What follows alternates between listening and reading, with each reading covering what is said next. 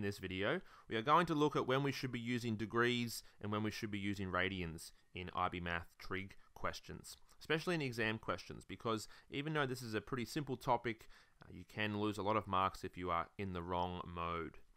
Okay, so degrees and radians are both just for units and forms of measuring an angle, just like feet and meters. Two different ways of measuring a distance, degrees and radians are both used. Now, when we want to be using degrees is in triangle questions where we might need to use the sine or the cosine rule or the area of a triangle. So a triangle question where they give you maybe 55 degrees and 10 meters, and maybe theta and 5 meters, and we want to use the sine and cosine rule, or the area of a triangle rule, and we're going to be using these angles, which are in degrees. So when we're using these rules with our calculator, we need to be in degrees mode, because we are using angles given in degrees. So that's pretty much the only time you want to be in degrees, which is interesting, because I think degrees is the measurement of angle which is most popular or most commonly used amongst high school students. But once we actually move on to some higher level maths, which we are now doing in the IB maths, we want to be using radians more often than not. So radians are very important in sector questions. If they've given you a sector that might be shaded in, and they say this is 1.3 radians, radians are very important in these sector formulas, because the length of an arc, this arc here, is theta r.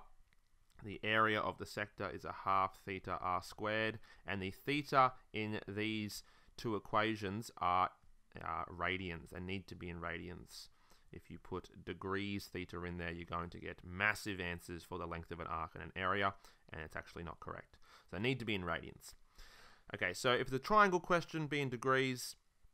If it's a sector question, make sure you're in radians. And then if it's a functions question where you need to sketch, so you might need to sketch sine x or something crazy like sine e to the x or any of these, your graphing section you want to be in radians by default as well.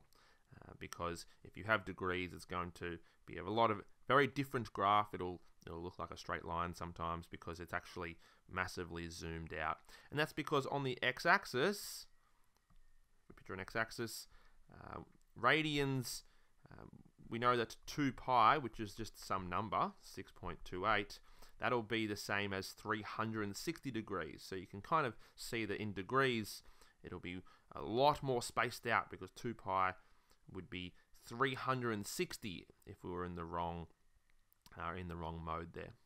So, as a quick summary, a rule of thumb, I suggest you're in radians by default for both your calculator and your graphing section, unless you come across a triangle question where you need to use the sine and cos rule, and then make sure you flip it back over to degrees mode. Okay, good luck.